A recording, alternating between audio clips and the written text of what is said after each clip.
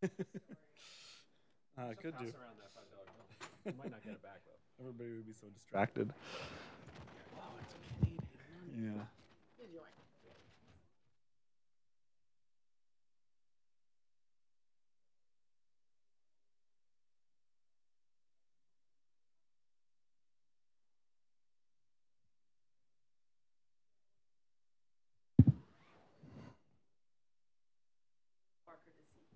Go B. I'd like to see the people a bit. Hello, everyone. Good morning. Our seminar speaker today is Doug Hemingway. Most of you probably know Doug. He's a postdoc here, started last year. And my hands are full, so I can't pull out your CV, but let me see if I can recite it. He got his bachelor's at Waterloo in systems engineering, something like that. And then got a master's in University of Space Studies in Strasbourg. International Space University. Oh, that one. Yeah. Close. It's got a title that sounds kind of made up, but it's a real place. Strasbourg, yeah, sounds made up. And then he got his PhD at UC Santa Cruz in Earth and Planetary Sciences, and finished a Miller Fellowship about a year ago, and then moved here to work with us. And Doug took a couple years off between his bachelor's and his PhD, and worked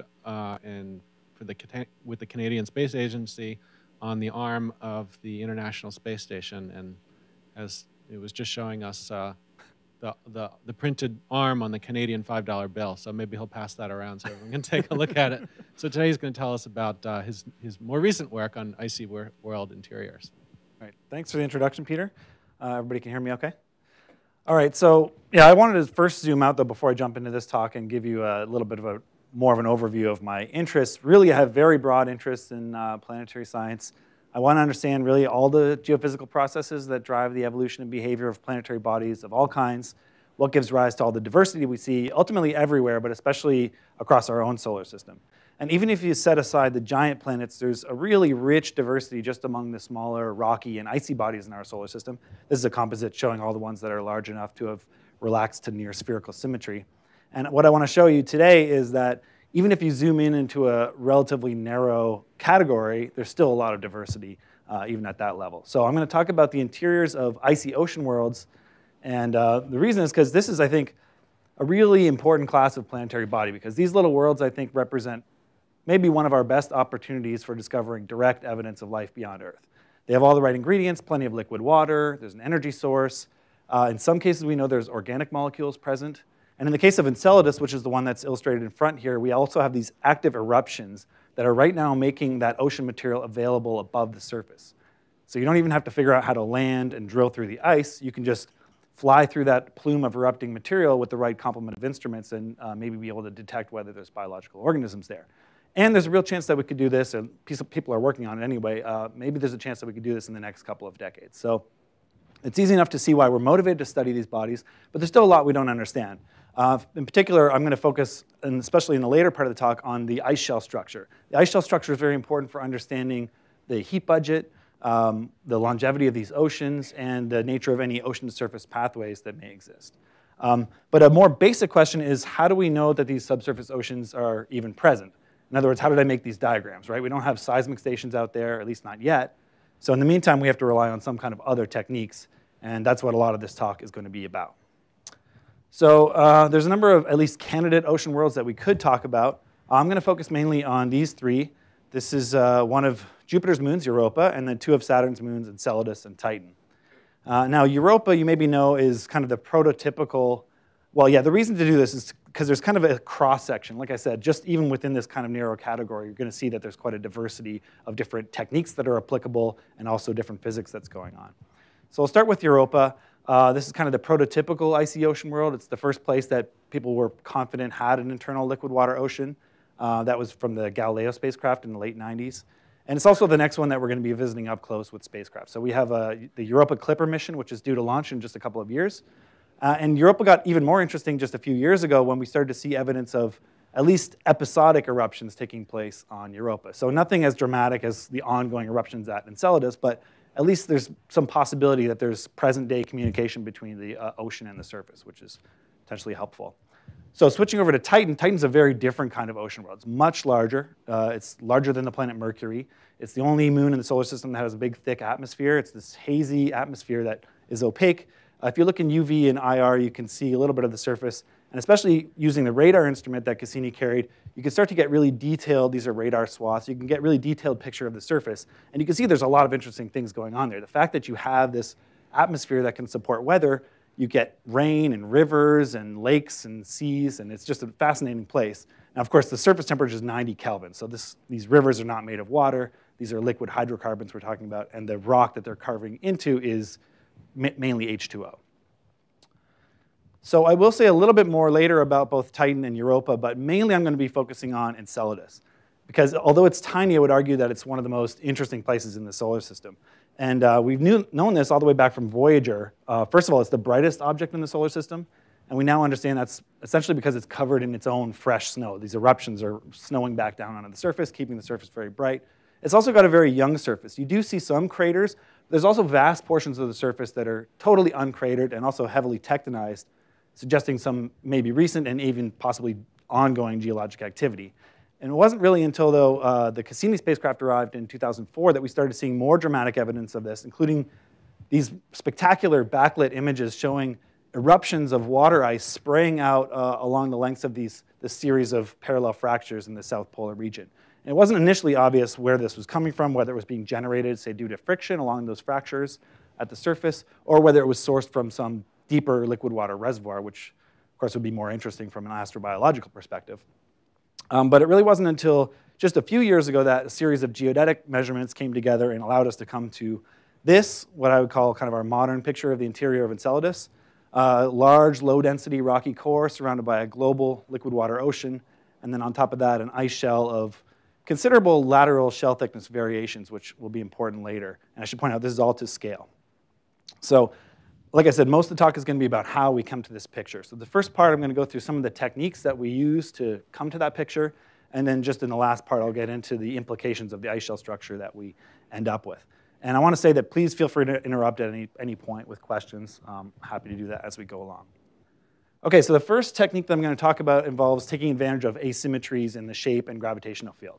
So I said that we're talking about bodies that are large enough to have relaxed to near spherical symmetry, but none of them are quite symmetric because they're all spinning, so they experience some centrifugal flattening, some rotational flattening here. And then all these large satellites in the solar system are tidally locked to their parent body, so they're in synchronous rotation. That means their prime meridian is constantly pointed at the primary, in this case Saturn we're talking about. And so that means the tidal forces are kind of lined up in the same place all the time, and they get stretched out. And so the thing gets stretched out, gets elongated into this kind of a rugby ball shape. That's permanent tidal bulge. And the combined effect gives you a sort of a triaxial ellipsoidal figure like this. Don't worry about the equations. They're just there if somebody wants to understand exactly how the ratios come out. But this triaxial ellipsoidal figure is described very well with the degree 2 spherical harmonic expansion with just 2 non-zero coefficients. So C20 describes the latitudinal variation, and C22 describes the longitudinal variation in the signal. And if you're not used to working with spherical harmonics, it doesn't matter. I'll always remind you that we're just talking about breaking the signal into latitudinal and longitudinal variations. And it's useful to do that because for synchronous satellites that are in hydrostatic equilibrium, that have relaxed to that hydrostatic equilibrium, these coefficients come in a characteristic ratio, which is about 10/3. And so now I'm plotting, this is the amplitude of the latitudinal and longitudinal variations in the shape in this case, and then the dashed line represents the expectation for a body that's relaxed to that hydrostatic equilibrium where it's supported by just internal pressure and the balance between pressure and gravity, and nothing to do with the strength of the materials on long time scales. So usefully, where the body plots along this line is a function of its interior structure. So bodies that are strongly differentiated experience relatively little tidal and rotational deformation, and bodies that are more uniform interior experience more larger amplitude deformation. And so this is useful, and we're going to be able to use that in a minute. And I should say that I've kind of explained all this in terms of the shape, but this whole argument carries over to the gravitational field as well, because those asymmetries in the figure give rise to corresponding asymmetries in the gravitational field. And you can plot it the same way. It's the same coefficients, and they come in the same ratio. The only difference is I'm going to often follow the convention that's used with gravity to refer to the zonal term here as J2. But let's not get hung up on that. OK, so let's look at some, yes, question?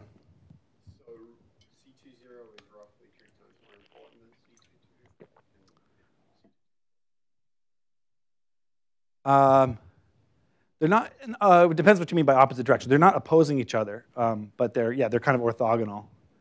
But I mean, really it comes down to, and this is why I put these equations here, there's this flattening, the 2, 0, of course, is just the latitudinal variation from the flattening. And then the tidal elongation gives you this figure, which if you translate into coordinates centered on the pole, spin pole, assuming it's 0 obliquity, you get it breaks down into an additional component adding on top of this, plus a component in the longitudinal sense. And then you break it apart again, and you end up with this 10/3 ratio. OK, so let's look at some real numbers now. This is the expected shape and gravitational field for a relaxed, hypothetical relaxed Europa. And so these are real numbers now, and I've done this calculation. Again, the hydrostatic line there is the dashed line. Now I've added some numbers on there, and those represent moment of inertia factor. So maybe you remember that for a uniform sphere, the moment of inertia factor is 0.4, 2/5. And 0.3 for reference would make this the most strongly differentiated solid body in the solar system. And as a point of reference, the Earth's moment of inertia factor is about 0.33, so it would be about here. So that's what we'd expect. Now let's look at some measurements that we got from the Galileo spacecraft. Here we have the shape and the gravity. And it's OK to laugh at the large error ellipse on the, on the Europa. So we have a measurement of the shape of Europa, and it's certainly compatible with hydrostatic equilibrium. But this is a 1 sigma error ellipse, so it's not terribly useful. It doesn't tell us anything about where exactly we are on that line, which is what we'd like to know the radial density structure. The gravity is much better. It's much more precisely determined. But this is slightly misleading, though, anyway, because although it's kind of a small error ellipse, it's artificially collapsed onto that hydrostatic line because it wasn't possible to measure J2 and C22 independently. And so instead, hydrostatic equilibrium was just assumed. And so it's kind of flat on there.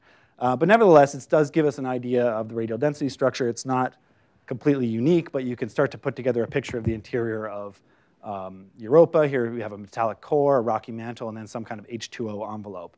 Now, with density, you can't tell the difference between water and ice, but you can infer the presence of an internal liquid water ocean from a completely different piece of information. And that has to do with Jupiter's magnetic field. So conveniently, in the Jupiter system, Jupiter's magnetic field is tilted by about 10 degrees from its spin axis. So as Jupiter's spinning on a 10-hour period, all the satellites are seeing this time-varying magnetic field. And so if there's an electrically conductive layer at depth, like a salty liquid water ocean, then that's going to induce currents in that ocean, and there's going to be an induced magnetic field. And that was what was measured by the Galileo spacecraft, and that's how we know about the presence of this internal ocean. Now, it turns out this technique doesn't work at all in the Saturn system because, unfortunately, the Saturn's magnetic field is basically perfectly aligned with the spin axis. So the magnetic field is not time-varying from the point of view of the satellites. It's just completely symmetric. So we have to use some other techniques, which we'll get into here. On the other hand, we have much better measurements in the Saturn system. So now this is Cassini data. We have a much better measurement of the shape and the gravitational field, much smaller error ellipses, just because we have more data.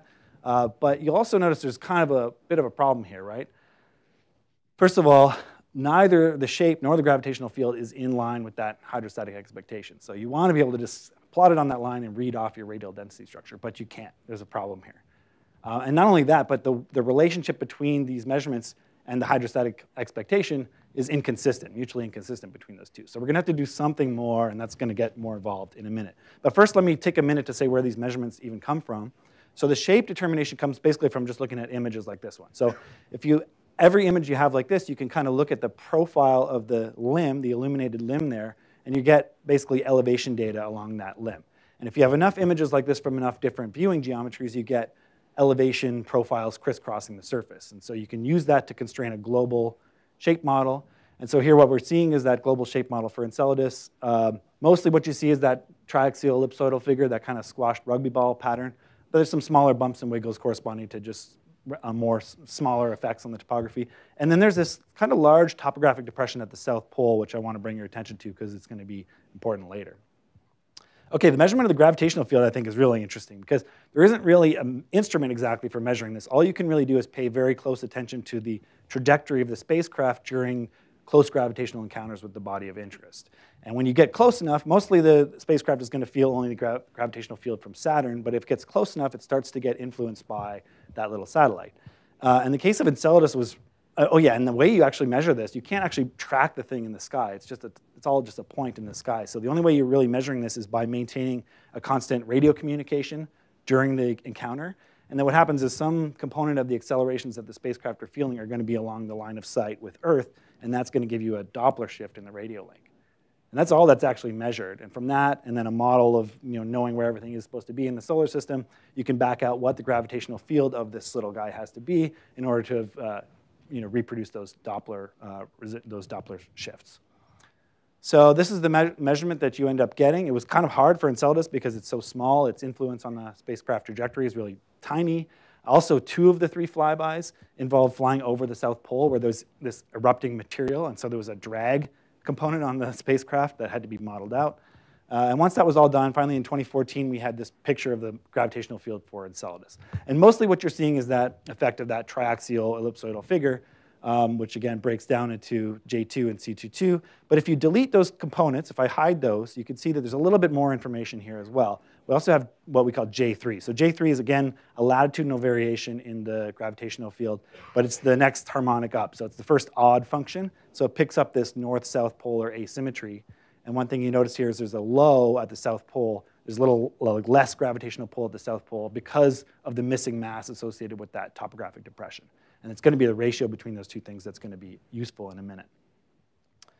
OK, so what do we do with this situation? We have an imperfectly hydrostatic body. What can we do? Well, one thing we can do is we can think of it as a mostly hydrostatic body. So pick a point on the hydrostatic line, and then say that's superimposed with some non-hydrostatic topography. So non-hydrostatic topography means something, there's a little bit of strength in the outer, cold, rigid part of the ice shell that can support some departure from this hydrostatic equilibrium. That's the purple arrow. And then there's some corresponding non-hydrostatic gravity. And now when you plot it this way, you'll notice that there's quite a lot of non-hydrostatic topography, but only a little bit of non-hydrostatic gravity. And so that is an indication that this is compensated topography. So that just means that there's something, this extra mass associated with the topography is not showing up in the gravitational field because there's something at depth, some internal density anomaly that's offsetting that effect. And that brings us to the idea of isostatic equilibrium. Any questions so far about that?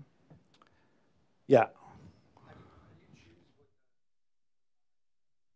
I was hoping somebody would ask that. That's a great question. And that's actually the subject of the whole next part of the talk. But yeah, exactly. That's the problem. We don't know where to begin with that. And so it's going to be a bit of a parameter space exploration to find what point on that allows you to be mutually consistent in terms of the moment of inertia you're assuming, and also mutually consistent in terms of what is telling you about that compensation mechanism, which I need to explain now. But yeah, great question. OK, so this is going to be worth going over isostatic equilibrium here. The way I think about it, on the left, what I'm showing here is you just have vacuum. I don't know how well you can read that. This is a crust. It doesn't matter. I've kind of drawn this as white and blue as if it's ice sitting on top of a liquid water ocean, but it doesn't matter. All that matters is that you have a relatively stiff crust, or relatively high viscosity crust, say, sitting on top of a higher density, lower viscosity material that I'll call the mantle. And so in this case, on the left panel, there's nothing very interesting happening. You have no topography. In the middle now, I've imposed a topographic anomaly. And what that does is now that's going to mean that your overburden pressure, your hydrostatic pressure at depth here in this low viscosity layer is high underneath the high standing topography and low underneath the low standing topography. And so there's going to be a lateral gradient in that pressure, hydrostatic pressure. And because this material is low viscosity, or relatively, it's going to behave like a fluid on long timescales, that's going to induce lateral flow in that low viscosity layer. And that flow is going to continue until those lateral pressure gradients are eliminated when you get to this point where this is sunk down to the point where it's essentially floating, like this crust is floating on the mantle. So this is kind of you can think of it as like the floating iceberg model for isostatic equilibrium, airy isostasy. OK, and you'll see later why it was worth going over that. But so what this does to the gravity is now you have, where you have this high standing topography, the extra contribution that makes to the gravity is offset by the fact that you have, this is lower density than the fluid it's sitting in, so there's this mass deficit essentially associated with isostatic root. And then how effectively that cancels things out is a function of the compensation depth. So if the compensation depth is very shallow, you have this positive mass anomaly and negative mass anomaly right next to each other, they essentially cancel out. But less so if you have a deeper compensation depth. OK, so now we're getting into this part here, and what I mean by mutually consistent there is that this topography has to be supported in some way that you're canceling it out down to this very small, canceling out the gravity signal down to something like that. And so again, that's getting at your compensation depth. So at first it looked like we had a problem here. We have this imperfectly hydrostatic body, but it's kind of an opportunity to learn something additionally that we wouldn't otherwise been able to do, which is get at the compensation depth as well, if we can find a way to get this all to work self-consistently. So the process, the modeling process that I've gone through here is I make a radial density structure, compute the expected hydrostatic equilibrium figures for all the layers. Now I replace the outer layer with the observed topography, and then I impose that the boundary between the ice and the ocean is whatever it needs to be in order to produce isostatic equilibrium, so you have no lateral pressure gradients in the ocean. So it's an equilibrium situation. And then I compute the gravitational field from that and compare that to the observations. Now, of course, I don't know the radial density structure to start with. That was your point. And so the whole point here is to do this iteratively across a whole parameter space to see if I can find a solution that works. And so this is what it looks like when I map out the parameter space. So this is just one partial way of looking at it, but I can consider a range of possible shell thicknesses and a range of possible ocean thicknesses, and I'm illustrating the extremes of the parameter space on the corners there. So you have a uniform interior here. Here it's very strongly differentiated, thick ocean, thick ice shell. And then I can plot whatever parameter I care about across this parameter space. So here I'm plotting J2, so again, the latitudinal variation in the gravitational field. And as I mentioned at the beginning, bodies that are strongly differentiated experience relatively little tidal and rotational deformation. And so the J2, the gravitational asymmetry in the gravitational field is smaller, and then it's larger when you go to a more uniform body. So now what I can do is isolate the part of this parameter space that matches the observation, and that's this blue line here. And then the thick band around it is the 1 sigma uncertainty on that line. I can do the same thing now for C22, the longitudinal variation in the gravitational field. You get this other line kind of intersecting at a steep angle. Unfortunately, they kind of overlap a lot, so they're not really very independent. That's because both of them depend on the radial density structure to a strong degree. But I can also bring in J3. So J3 is that north-south polar asymmetry, and that is completely independent of ocean thickness. And so it usefully cuts across this at a steep angle. And so now we have an intersection between these three curves, and that gives us our interior structure model for Enceladus. Now, this is the same paper that I mentioned earlier in the context of measuring the gravitational field, but now I'm talking about the interior modeling part of that paper. It's kind of a joint paper between, in pink, the radio science folks, and then in blue, those of us who are doing the interior modeling.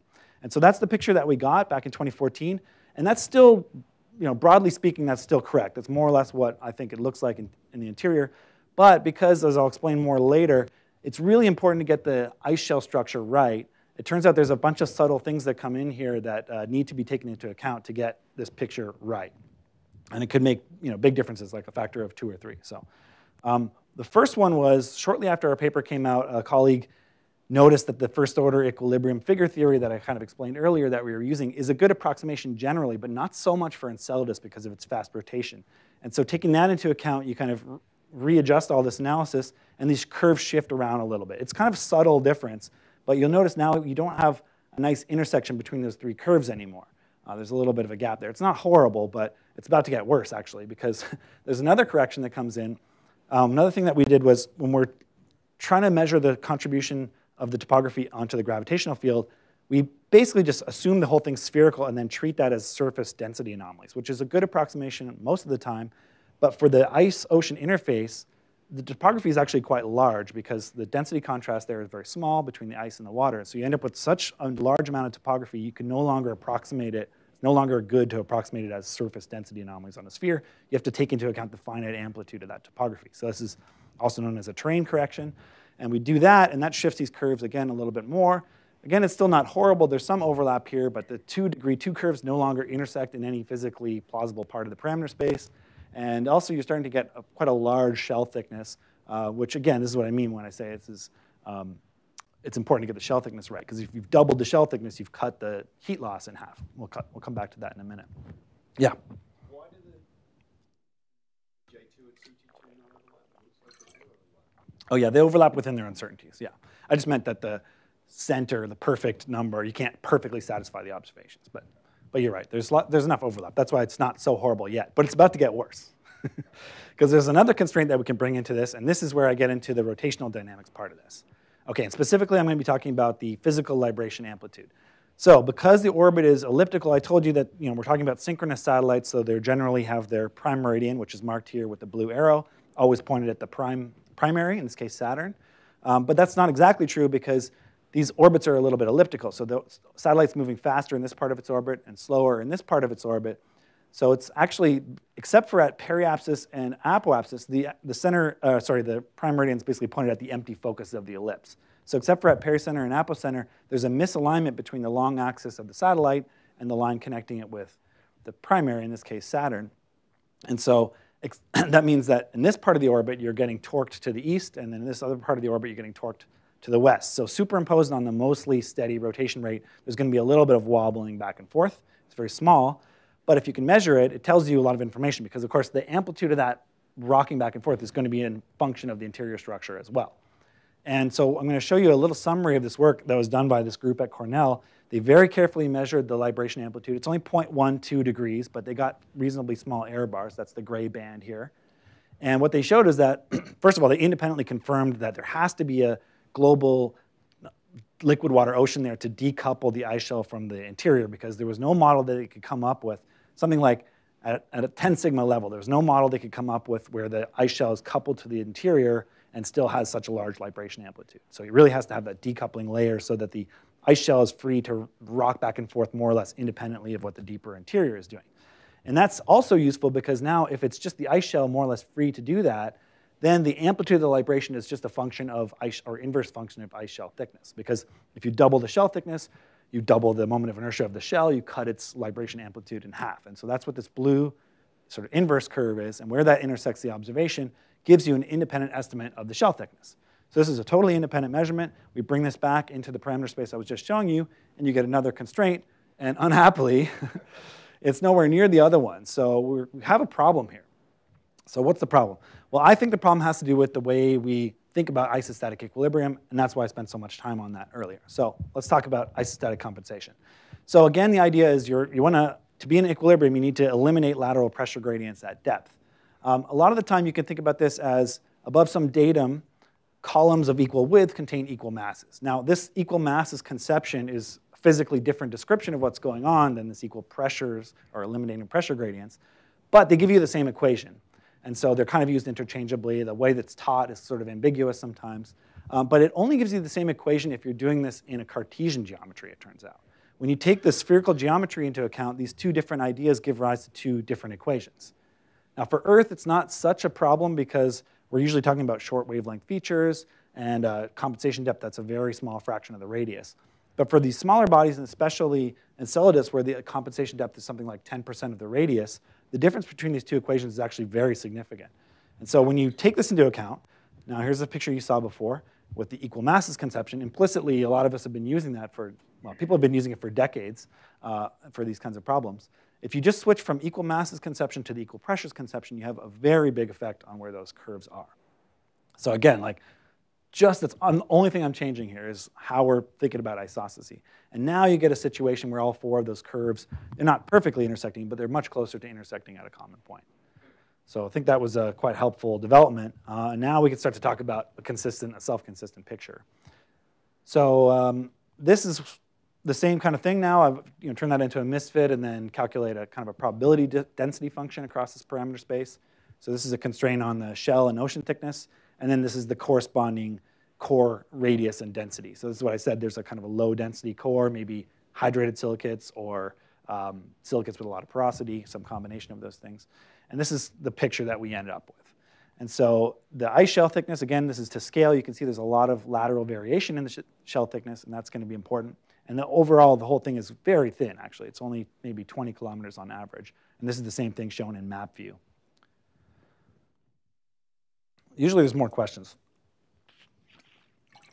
Are you sure there's not questions?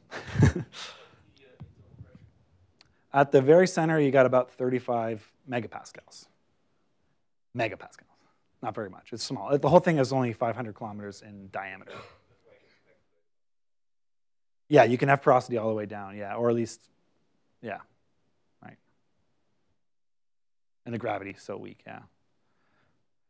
So the last part of the talk, I'm going to get into the implications of this shell structure, but are there any other questions about how we got to this point first? Yeah.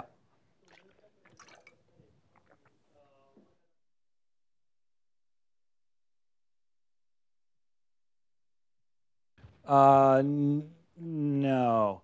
because it's not a dynamic calculation at all, this isostatic equilibrium. You can debate whether that is a good concept to even use, but the idea of equilibrium is just eliminating the pressure gradient. So you assume that on long time scales, the thing behaves like a fluid.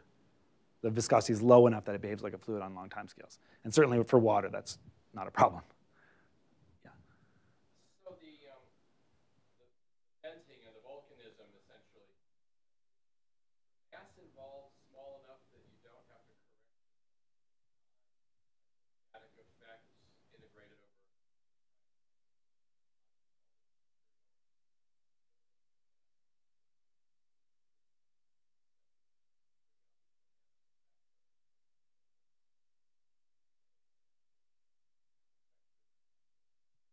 So you're talking about adjacent to the eruptions where you're piling up material. The fact that you're creating asymmetry. Ah, I see. So you kind of have like a 1D or like a, yeah. Is it a correction that has Yeah. any significant? So you have about 200 kilograms per second coming out. Doesn't add up to very much over the long run, but it's still, yeah, because mostly, I mean, it's very fine stuff that's coming out. But I haven't actually done the calculation in the way that you're talking about. But I think there's other dynamical effects on the ice shell that are going to swamp what you're talking about, which I'll get to in a minute. But yeah, it's a good point. Yeah.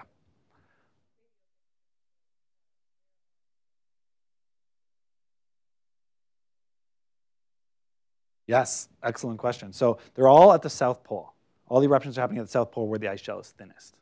And I don't think that's a coincidence.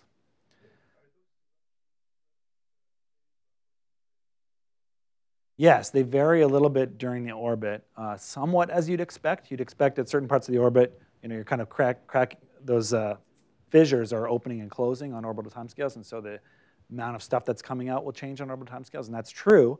But it's an offset from everybody's expectations by about 5 hours.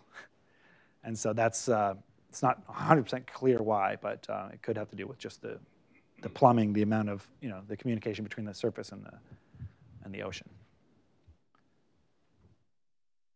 Okay, so let's move on to the implications of the shell structure that we ended up with here. So the first one to talk about is the heat budget. So by heat budget, I mean, what is the comparison between how much heat is being lost to how much heat is being generated or produced in the interior? And are those things balanced? And a lot is made of the heat loss associated with the eruptions along those tiger stripes at the South Pole. And that's been estimated at something like 5 or 10 gigawatts, which would seem to be problematic for explaining how you can generate that much heat inside this tiny little body. But the problem's actually, if the ice shell is as thin as I've just told you it is, then the problem's actually much worse than that, because just the conductive heat loss alone, if you have a very thin ice shell, you have very steep temperature gradients and very strong conductive heat loss. So you're losing another 30 or 40 milliwatts per square meter over this whole, and integrating that up over the whole surface, you got another 25 or 30 gigawatts. So we're actually looking at more like 40 gigawatts of heat loss, which would mean if there wasn't something balancing that, then this whole ocean would freeze solid in a few million years. And so we need to come up with a heat source, otherwise we just happen to be seeing Enceladus at a very special time, and this ocean's a transient phenomenon. So what heat sources can we appeal to? Accretion heat is negligible for a body this small. Radiogenic heat is potentially important. So here I'm showing, for bodies that are a mixture of ice and rock, how much radiogenic heat flux you'd have resolved at the surface, and as a function of radius and bulk density. So if you're dense enough like Europa, or you're just plain large enough like Titan, then you have enough rock in there that you're generating enough heat that at the surface you can at least get close to maintaining a liquid water ocean, keeping it from freezing. But for Enceladus, it's just too small, just not enough rock in there to actually have a significant effect. So radiogenic heating is really not important. This is, I don't know if you can read that, it's 0.3 gigawatts. So it's really like 2 orders of magnitude too small to actually be significant. So the only thing that we can really appeal to is tidal heating. Yes, question back there.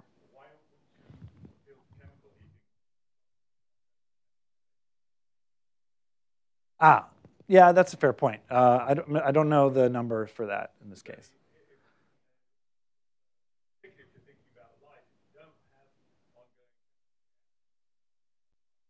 Right. Yeah, that's why I said I don't know the number, but I'd be very surprised if it's like a significant contribution to the 30 gigawatts that we're talking about here. Yeah, Steely.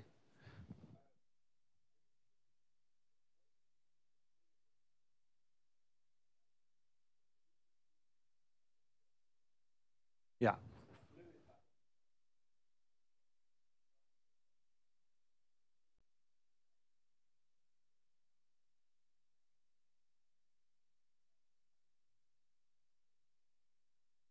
Yeah, so I mean, in a conservative case, I'm talking about a conductive ice shell. So even if you set aside what's going on with the eruptions, there's certainly some advective heat loss associated with the eruptions. But never mind that, just put aside that for a second. Just the conductive heat loss, so we have some idea of the ocean temperature. You're right, we don't know exactly the sort of salt contents and exactly what the freezing point is. But say it's in the 270 neighborhood of 270 or even 260. I think in the paper I went down to 250. It doesn't really make very much difference. But even if you have a 250 Kelvin ocean at the top of the ocean, we know the surface temperature, just the radiative equilibrium surface temperature is something like 75 Kelvin for Enceladus. And just that and the shell thickness tells you the conductive heat loss. And that's what I'm doing to get this here. OK, let's talk about tidal heating for a second. So tidal heating, again, because you have this elliptical orbit, you have a situation where your tidal forces are time varying. So they're maximum at pericenter and minimum at apocenter. And in between, they're intermediate and also oblique. So on every orbit, you're kind of stretching and relaxing this body. And so to the extent that some part of the interior behaves viscously on orbital timescale, you're going to be dissipating some heat that way in the interior. And so, but where exactly that heat is dissipated is not completely clear. I'm going to add a slide since there's a little bit of time here. I have a little hidden slide here. So it's been known for a while that tidal heating could be important. And it's maybe important for, contributes for Europa and Titan, but there's also this radiogenic heat source, which is certainly the two of them together is not really a problem explaining how an ocean persists on Titan or Europa. But for Enceladus, we have kind of a problem because we have this conductive heat loss on top of these eruptions, and radiogenic heating is not important. And tidal heating would seem to be, at least under classical assumptions about how much dissipation there is in Saturn, would be only around 1.1 gigawatts. So you have this problem of explaining how you have this internal liquid water ocean on Titan. So this is the dashed line. So this is a measurement of, a model of heat loss as a function of shell thickness. That's what this curve here is. And then the heat supply is this dashed line. That's the tidal heating limit of 1.1 gigawatts. It's far short, no matter what you assume for the shell thickness. It's far too short to keep this thing in equilibrium. Yeah? It's not in liquid. It's in the viscous part of the interior. So whether that's in the ice shell or the core is something that we'll talk about in a second. But yeah, there's possibly tidal heating. People are working on tidal heating in the ocean, but that would be not that viscous heating. It would be something to do with resonances. Okay, but there was a recent development. Just a few years ago, there was an observation that there's a lot more dissipation in Saturn than anyone thought. And it turns out the actual amount of energy that's available to be transferred from Saturn into these satellites is quite a lot more, something in the neighborhood of as much as 40 gigawatts. So you actually don't really have a problem now explaining the heat budget being balanced for Enceladus. So it's possible that this ocean's been around for a long time and could stay around for a long time. But there's still the question of how you're actually dissipating that much heat and where in the interior. And so that was sort of your question, Peter, is like, where is this being dissipated? And so that's something that we wanted to investigate, and we thought we would take advantage of this information we have about the shell structure. So again, this is the shell structure that you saw in map view. This is the corresponding conductive heat loss. And on the right now is a tidal dissipation model, assuming the heating is happening in the low viscosity region near the base of the ice shell. So if that's where the heating is happening, you have the viscosity of the ice is low enough that it's actually shearing back and forth on every orbit. And the geometry of the situation is such that the maximum tidal heating occurs at the poles. It's minimum at the equator, and especially at the prime and anti-meridians.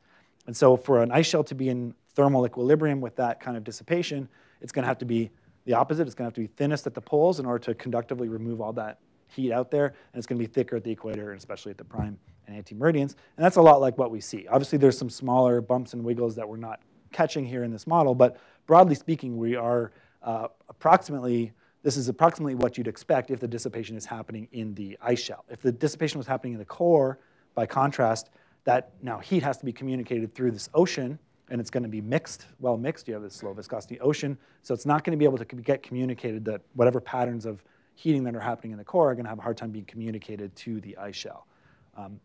So we think this is an argument that at least some component of the dissipation is happening in the ice shell. There is a little bit of a problem, though. You notice that the amplitude of shell thickness variations that we've inferred from the shape and gravity and libration observations is larger than what we predict from the model. And that's not so bad on its own, but it actually gets worse again. And this is getting into future work now, where in order to explain this, this model is essentially assuming a static thermal equilibrium situation, but the system is going to be a little bit dynamic. So I've neglected in this model the fact that this thing is in thermal equilibrium, but it's not in gravitational equilibrium. So the fact that you have these shell thickness variations there, and especially the fact that the viscosity is relatively low at the base of the ice shell, this thing is going to want to relax gravitationally. So there's going to be some viscous relaxation of this ice shell. Now, there's going to be a feedback, and so that's going to tend to flatten out those shell thickness variations. There will be a feedback that restores the thermal equilibrium a little bit, because as you do this, you're going to thicken the ice at the equator, or at the poles. So now the ice shell is a little too thick at the poles to conductively remove all the heat that's being dissipated there. And so that's going to lead to some melting at the poles. And the opposite is going to happen at the equator, where the ice shell gets a little too thin, so now it's conductively removing more heat than you're actually dissipating there. And so there's going to be some crystallization of the ocean, some freezing. So you kind of have this conveyor belt of water freezing, relaxing, and going towards the poles and melting back again. And where the balance is between these processes kind of depends on the viscosity and how quickly this is all happening, what you come out to, and how strong those shell thickness variations are going to be. So let me illustrate that with a little movie. So here is just going to start out with a very thin ice shell. And this is just a north-south polar cross-section through this. And you're going to see the thing evolve. And on the bottom, I'm showing this is, again, as a function of latitude. This is the heat flux. So the orange line represents the heat input. So from tidal heating, that's the tidal heating that's maximum at the poles and minimum at the equator. And then there's another line here that's purple, which shows the conductive heat loss. Now that you don't see yet because it's off-scale high because the thing is so thin to begin with. But when I start the simulation, you see that it quickly evolves. This is with a very high viscosity starting point, so kind of close to this thermal equilibrium situation, almost a static situation if you have high enough viscosity. It quickly evolves to a point where this is all in equilibrium. The conductive heat loss balances the heat input. But if you lower the viscosity, now you have the situation I was talking about there, where you have a lot of relaxation, so you have to have ongoing melting and freezing to replace that. You have this discrepancy here. But you just can't maintain very strong shell thickness variations. One thing you could do is you could crank up the heat variation. So you can make the heat variation at the poles much stronger. And so now you have, in spite of the ongoing melting and freezing and the mismatch between the conductive heat loss and the basal heat input, you still have shell thickness variations. But if you make the viscosity too low, then even with those really strong lateral variations in heat input, you just can't maintain any significant shell thickness variations. So really, one way or another, you need to have some significant amount of viscosity in order to maintain any kind of shell thickness variations. So let me show that in kind of a little summary cartoon here. This is now some measure of relative thickness variations as a function of the viscosity at the base of the ice shell. And so, of course, if its viscosity is too low, you can't maintain anything. If the viscosity is high enough, you do maintain something. But even with this nominal heat input pattern, you just can't get in line with the observations, the observed amplitude of those shell thickness variations. And that was the problem I was introducing before. But there's actually good reason to think that you may be able to have enhanced heating at the poles. So my tidal dissipation model assumed a uniform thin shell. But if your shell is already thinner at the poles, you're going to have larger amplitude variations. And especially if you have eruptive activity there may be other reasons that you're concentrating heating at the poles, at least at the South Pole. And so you could introduce more dramatic heating variations, lateral heating variations, and that allows you to get up into this range that's compatible with the observations. Now this is very preliminary. This is just to give you an idea of some future work that needs to be done. But it's still kind of an open problem. Yeah, Colin? Yeah, it's a good question. So a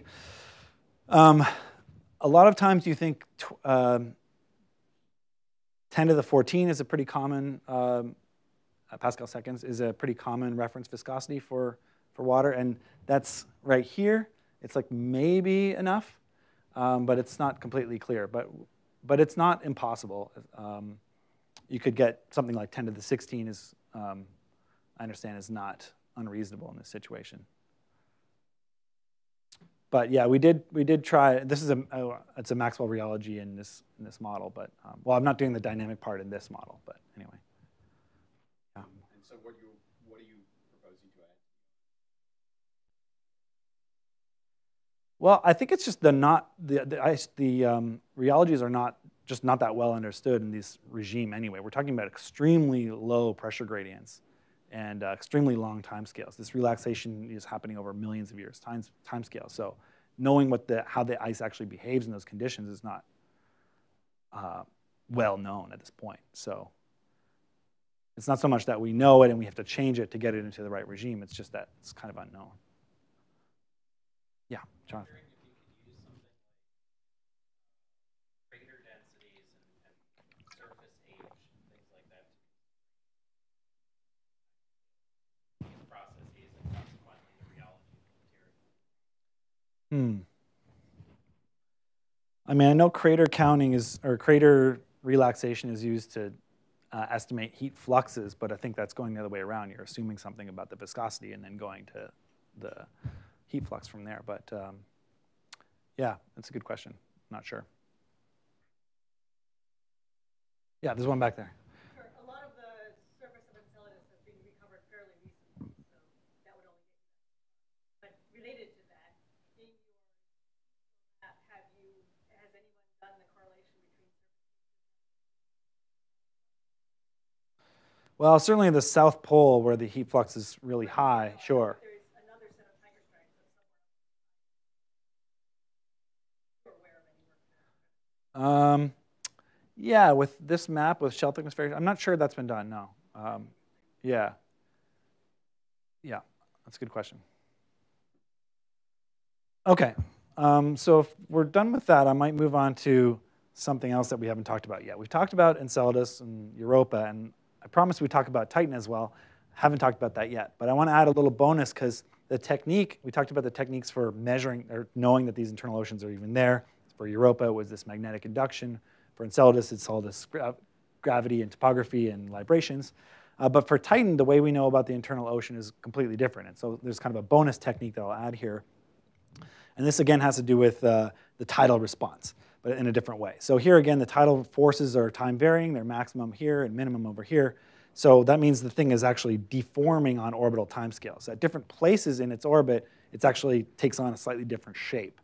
And because we visited Titan so many times, it was the primary means of reconfiguring the spacecraft's orbit. So we have something like 120 some flybys of Titan, and a number of those flybys involved gravity measurements. So we actually measured the gravitational field at many different places in its orbit, and as a result, we don't just have an estimate of the average gravitational field for Titan, but we have a measurement or an estimate of how the amplitude of that variation as it goes around its orbit. And the amplitude is much larger than it could possibly be if the ice shell were physically coupled to the interior. So again, it's similar to what we talked about with the librations on Enceladus, but it's different. It's the amplitude of the deformation that's so large that there has to be a decoupling internal liquid water ocean there. Another thing I didn't show you for Titan, we looked at pictures like this for Europa and Enceladus, but for Titan, first of all, it's different. The measurement's better than Europa for the shape, but not as good as Enceladus. It's because you can't use imagery to look at the surface because of this opaque, thick atmosphere. But with radar data, you actually, there's radar altimetry and some shape model.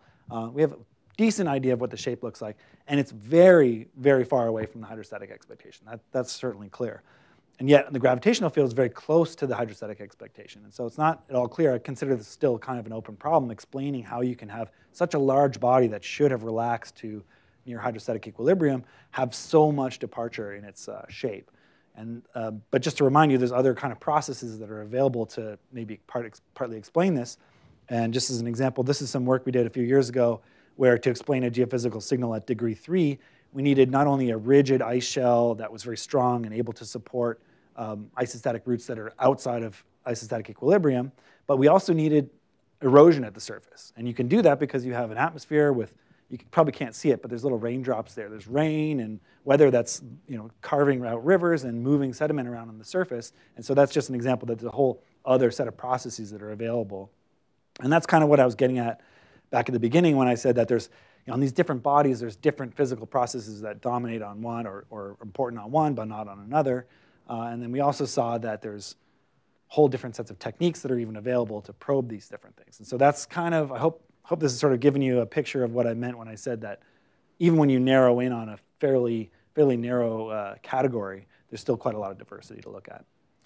So I'll just sum up by saying that I hope that I've convinced you that this is both an interesting and also important class of planetary body, and that in spite of the fairly limited nature of the measurements that we can make in the outer solar system, there's quite a lot that we can do, quite a lot that we can learn about the interiors, but at the same time, there's still clearly a lot of open questions and a lot more interesting work ahead of us. So with that, I'll stop, and I'll take any more questions that you might have. Thank you.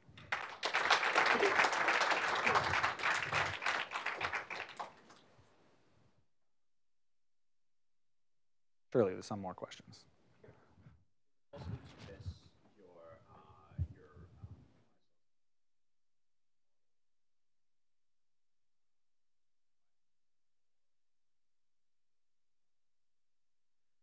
Yeah, the problem with Titan is that there's no non-hydrostatic gravity at all. You'd expect there to be some if this is like, if the topography and gravity are at least spatially correlated, non-hydrostatic topography and gravity are at least spatially correlated, then you can do a kind of admittance analysis like and test this isostatic model. But in this case, there's other sources of gravity anomalies, like maybe some anomalies in the core, or just other sources of anomalies. Maybe there's density anomalies in the crust, and there's reason to think that that could happen just due to this like interactions with this hydrocarbon cycle that's going on Titan. There's reason to think that there might be density anomalies in the surface. So all of that superimposed on this makes the signal kind of go away to a point where we can't actually do the same kind of analysis at Titan, unfortunately. At Titan. Oh, sorry. Europa, yes, once we have better measurements. So as you recall, the error ellipse was so big on Europa that it was not useful, but when we have Europa Clipper, absolutely. Yeah. Entirely convinced it is that straightforward. At the South Pole. Has Oh, anybody yeah. looked at the stress distribution?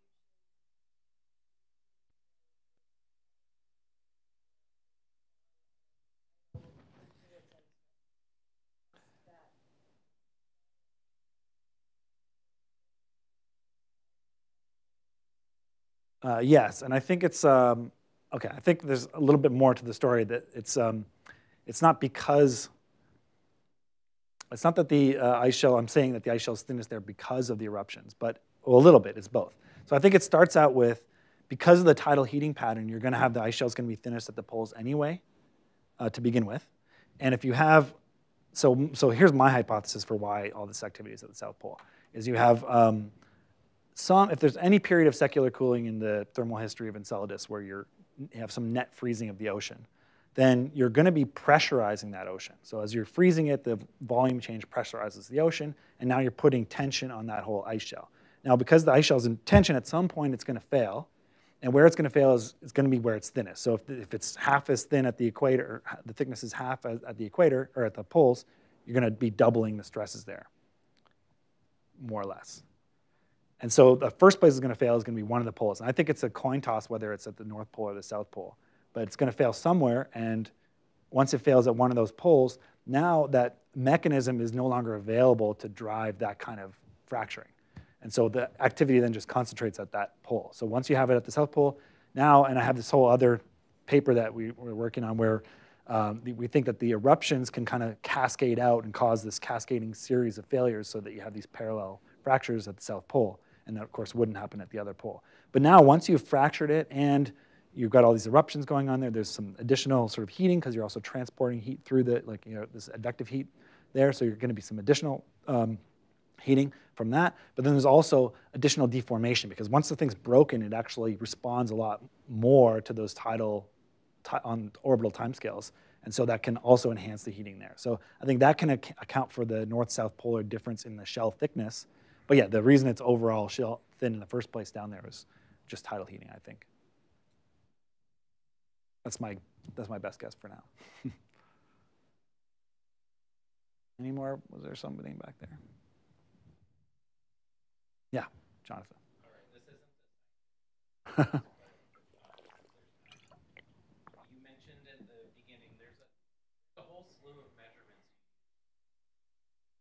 piled on top of each other. Wondering what of the or what proportion of those were sort of design, and what of those that people like you figured out how to do after the fact with the data that was available. Yeah, that's an interesting question. I think it's mostly the latter, actually. I mean, people, of course, have been using gravity and topography for a long time, but how to do it at degree 2, where you have this complication of this superimposed tidal and rotational deformation, mostly people start their analysis at like shorter wavelengths, where you can actually expect there to be a good correlation between the topography and the gravity. But at degree 2, it's complicated, because you need to also deal with this moment of inertia and how much, tidal and rotational deformation you have. So I don't think that had been done actually before. And we didn't think of it until the data were available to us, and we had to figure out how to work with just degree 2, mostly degree 2 data. As for the libration thing, that also came up after the fact. So of course there's a camera and it was doing all kinds of things, but it wasn't until we got to the point where we measured this and we thought, yeah, if we think there's an ocean here, we think it's probably global, we can't be sure. And then someone asked, how would we tell? And we said, well, one thing is libration amplitude. I mean, I think people have thought of that before, but it hadn't actually, I don't think it was planned to be done on this mission. And it was really careful work. It took them, they had to compile 7 years worth of imagery, looking at all these craters from all these different angles and do this whole control point network to measure that very subtle signal, and then be very careful with the statistics to make sure that it was a good, real signal. So yeah, a lot of it came up after the fact. Yeah. Related to these planets, does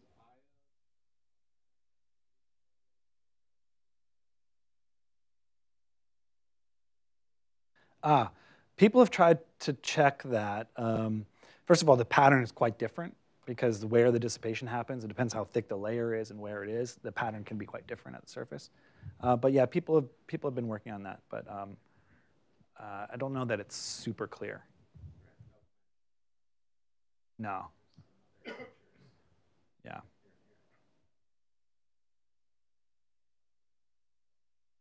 All right. Thank you.